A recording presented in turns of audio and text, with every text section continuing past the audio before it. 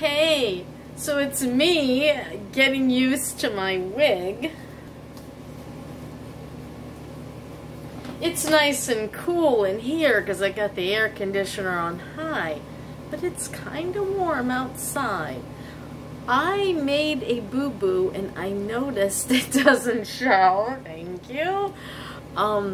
I took a curling iron and tried to curl, and then I realized that this is not heat friendly. Oh, so I managed to save it with a lot of conditioner and shaping cream. It was just one piece, but it I mean, this is plastic, okay? And it was very sad, but I think I fixed it, so it's not sticking out. And well, I mean, it's sticking out because that's the beachy waves.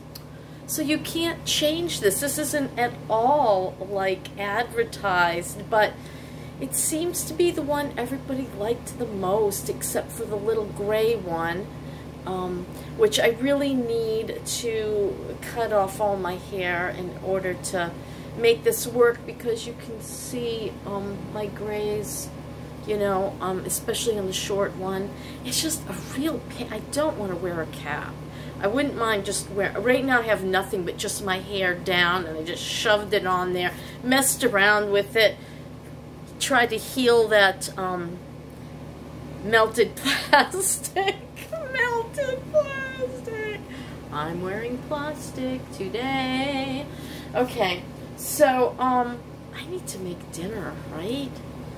But what? I know I need salad. I have been so bad on the veggie scale. And oh, you know what? I have salad and I have cooked green beans sitting in the fridge. Well, I haven't made the salad yet, but I'm gonna. And salad to me is just chop up some lettuce, clean it, throw it in a bowl, and put some dressing on it. I don't get too fancy these days. I can't taste it. I don't see the point. I keep my cucumber on the side for like crunching and snacking instead of eating potato chips. It's been hard lately. I really want to bust out and buy chips and buy. Today I did do a no-no. I was with Maggie for her doctor's appointment and to pick up Finn while she was in her doctor's appointment from pre-K. I picked up Finn, and it went well. It all went well, and we were hungry, and she wanted to go to Sprouts for a sandwich, and I was like, because I was thinking hamburger and fries. And she said, what about Blaze Pizza? Well, I'd never been, and it's kind of silly because I can't really taste it, but what I go for is sensation, crunch, sauciness, vegetables. I feel it, you know. Somebody's calling me from Sarasota. Go away. So texture is really what I go for now. Sweet, sour, salty, bitter. These are things I can detect, but I can't really taste it. So I try to keep as much texture in my food as possible, and for some reason, like, my brain seems to remember not taste but experiences.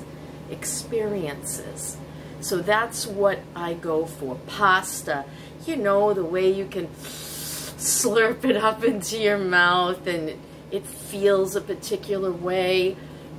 Those are the things I have to go for because taste doesn't matter. I can put cloves, you know, heads of garlic and huge onions. I can't taste it. Not a real point in doing it. Sometimes I do for texture. I like chopped up onions and some things. I like that feeling. The memory, you know. I can't imagine if I never had taste. That would be very freaky. At least I still have the memory of, oh, I remember it kind of tasted like, and you know, it's in your head. So I think I'm going to use some of that frozen shrimp. They're already pre-cooked. I think I'm going to put them in a pan with some butter and olive oil and some garlic. Why the heck not? I have some ripe tomatoes. I'm probably going to cut one of those up, and that's going to go in with my shrimp and butter and whatnot. And I'm going to make some pasta. And with that, I can microwave my green beans, and I can have some salad to boot. So just using things that were already in my fridge. I noticed I went shopping on the 16th, and I'm trying to add up to see when my next shopping date would be, how long it's been, 16, 17, 18, 19, 20, 21, 22, 23. So I am past the 1 week mark, and I still have a good deal of food in the fridge. Also, I'm thinking of using some yellow split peas that are in the freezer. I've got a lot of brown rice in the freezer. That was my emergency supplies when we were going hell after 2019, when we went into 2020 and, you know, the whole world exploded. But so I made sure I had certain things set aside. Oh boy, did I have stuff. I mean, I was a doomsday prepper well before it was ever a TV show. We'll talk about that while I'm cooking, but right now I need to do some prep work.